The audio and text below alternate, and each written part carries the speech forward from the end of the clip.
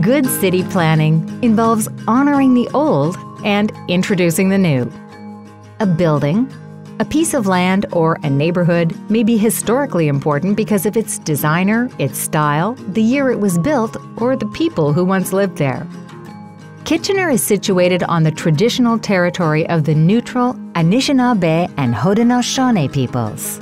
We recognize our responsibility to serve as stewards for the land and honor the original caretakers who came before us.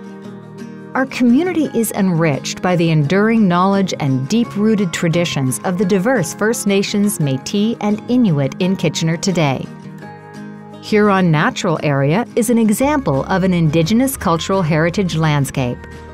Once an Indigenous settlement, it now includes an interpretive archaeological site, 250 acres of protected forest and wetland, and Indigenous artwork that collectively help the community understand the history and significance of Indigenous peoples and place. Ongoing consultation with 6 nations and local Indigenous communities and artists inform this outdoor space, with a goal of creating a place where original peoples can celebrate culture, heritage, and community together. The city is committed to this work, and there is much more to do.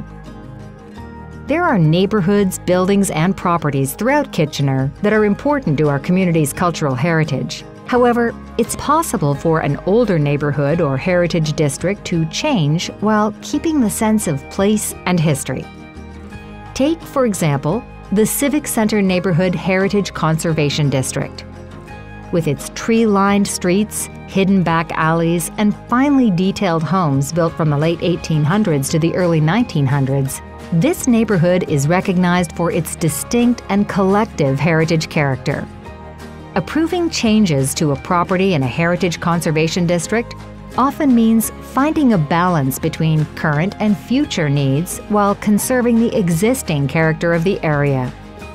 Sometimes that means repairing or replacing part of a building to match the existing style.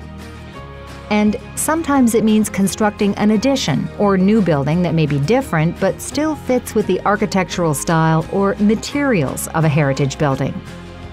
Take the Huck Glove building at the corner of Victoria and Bram Streets. A symbol of Kitchener's industrial past, this former factory building was converted to offices. The thoughtfully considered design and construction details celebrate Kitchener's industrial past while meeting the needs of our growing and changing community.